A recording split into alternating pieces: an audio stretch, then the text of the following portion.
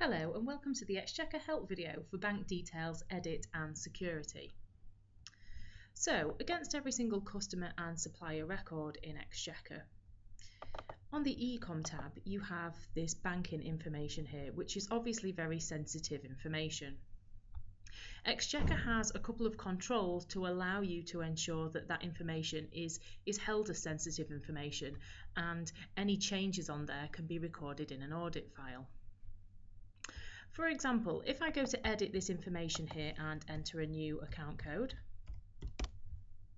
and a new sort code,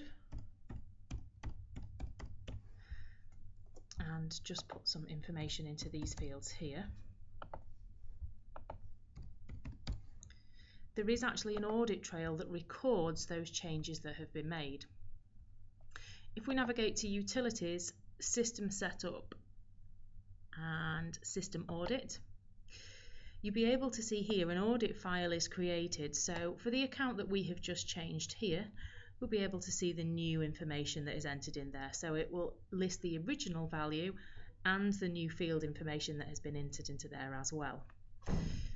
This audit trail does have a find facility here, so it works pretty much like a notepad file. So if some information was changed for a particular account code and you wanted to find that within the audit log, you just type the account code into there and it would navigate and find that account code and those details for you.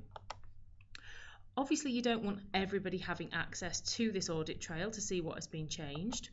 So within Utilities, System Setup and Passwords, if you highlight the username over on the left and go to Access Settings, and then if you go to Utilities, there is a tick box in here to allow access to System Audit. So of course if that is ticked, you have access to that System Audit. If that's not ticked, you don't have access to that file. There are also further bits of the system that you can change to tighten up on the security on these bank fields. So you may want users to be able to edit the information, you may not want them to be able to, and also you may not want users to be able to see this information at all.